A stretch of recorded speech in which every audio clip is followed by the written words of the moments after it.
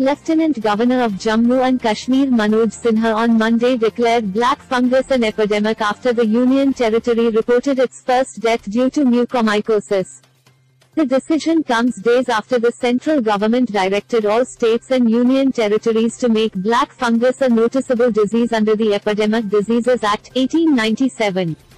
On Friday, Jammu and Kashmir reported its first death due to black fungus after a 40-year-old COVID-19 recovered patient succumbed to the disease at Government Medical College and Hospital, GMCH.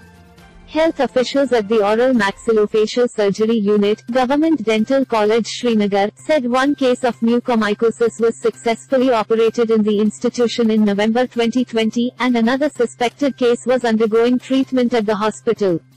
As per HOD Oral Maxillofacial Surgery GDC, Srinagar, they have already successfully operated one case of mucormycosis in November 2020 and another strong suspect case is undergoing treatment.